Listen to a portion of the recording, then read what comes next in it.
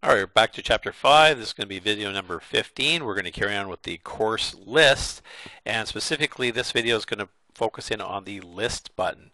So in my code, let's have a quick look at what we're doing here. So when we click on that, we're going to focus on taking the data from the text file, and you guys might remember that text file that we had entered in some records, and taking this record right here from the text file, and we're going to stick it into the course list box right there, and then we're going to repeat, we're going to loop, we're going to do that here, and we're going to put the second one in, and so on until we've got all the records in that file.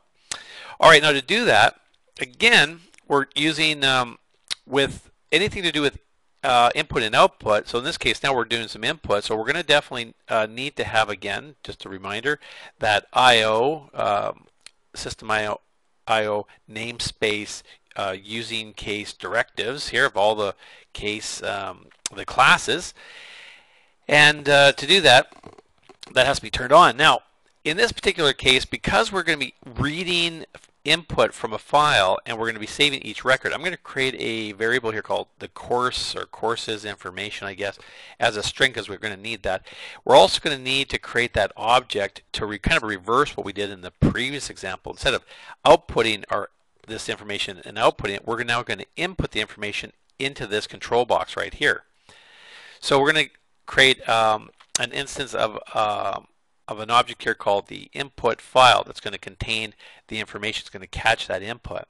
All right, to get started with that, let's assign the new InputFile a name. So we use the same type of syntax, although now we say we want to open a text file. So we're going to open text of a file, and we're going to call it the same name that we created. And again, we could go in here and set up a very long pathway, but if we did on one computer, this program would not work on the next computer because the paths tend to change when people do installations. All right, and then this line here, we're simply just cleaning up this box in case there was something there existing. I want to have a fresh start, so I'm going to clean that up. All right, now to get the individual data in to the input file object here, I'm going to say something here. Well, it says while this input file is not at the end of its stream. Well, it's not at the end of the file, so to speak. Keep going. So as long as you're not at the end, and that's true, let's keep looping. So we decided to use the while loop because we don't know that it could have no records in it. In that case, we wouldn't use the do syntax, and we don't know how many records are in there, so we wouldn't use the for syntax.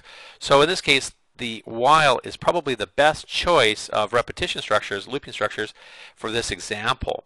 Now we could have done it a slightly different way and done it, by saying that the input file dot at the end of stream is exactly equal to false. So it means that if you're at the first record, that would be false and is exactly equal to false. So that whole equation would equate to true because false equals false. But this one maybe reads a little bit better. Now, so that's true on the first case. So what it's going to do is going to look at that file, it's going to read it, drop to the second line of that file, and stick the information into our variable here called courses. So that's going to read the first couple of lines. So basically what that's doing is it's going to take this line right here and put it into the courses, so it holds on to that value. And then the next line here is, let's take that first record of course information and let's add it as an item to our list box. So all we're doing here is outputting into there. So it'll put the first one in. And because this is a loop, it's going to go back up and say, is there any more records? Well, we know there's more records because it'll just drop down to this one here. We're not at the end of the stream yet.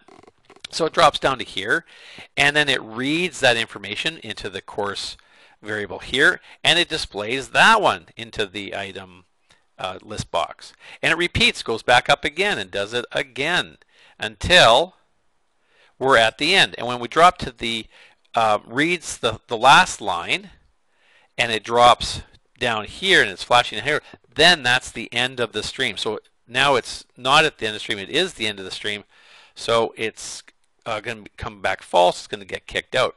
And at the end, it's very important to shut that or close that. Without doing that, you're going to leave it open, it's going to cause all sorts of problems.